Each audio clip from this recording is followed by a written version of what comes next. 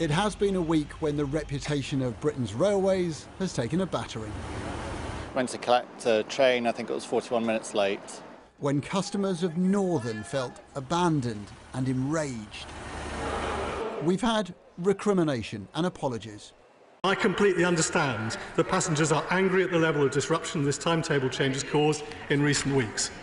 And that is why, of course, Mr. Speaker, there has to be a special compensation scheme for passengers on affected routes on both GTR and Northern. What caused all this was a complex blend of changes to the timetable, late-running engineering works and delayed upgrades, a pattern of problems.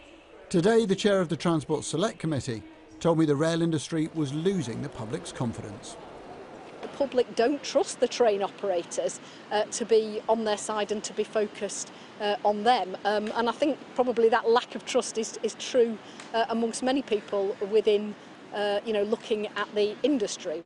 The train system in this country is complex. Let's start with Network Rail, who own the stations and the track, the platforms, and who set the timetable. That is publicly owned.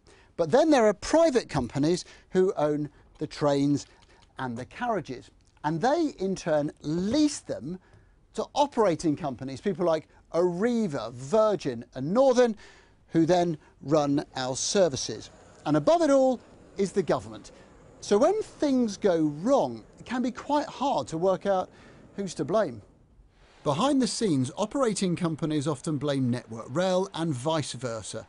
Among customers, Northern has shouldered most of the blame.